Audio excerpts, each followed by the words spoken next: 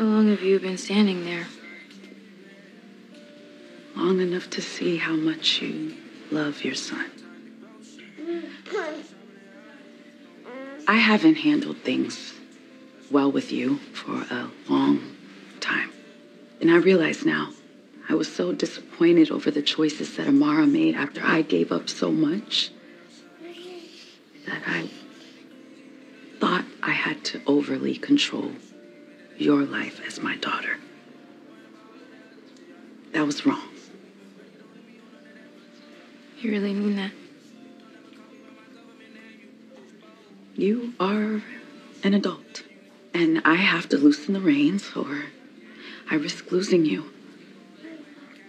I'm set in my ways, and I know it won't be easy, but I want to try.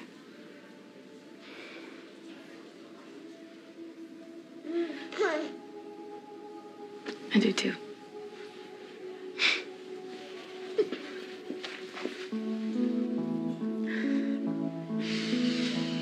But I want to lay some ground rules first. Okay. Number 1, no more meddling. Even if I make a mistake, you have to bite your tongue and let me make it. And number 2,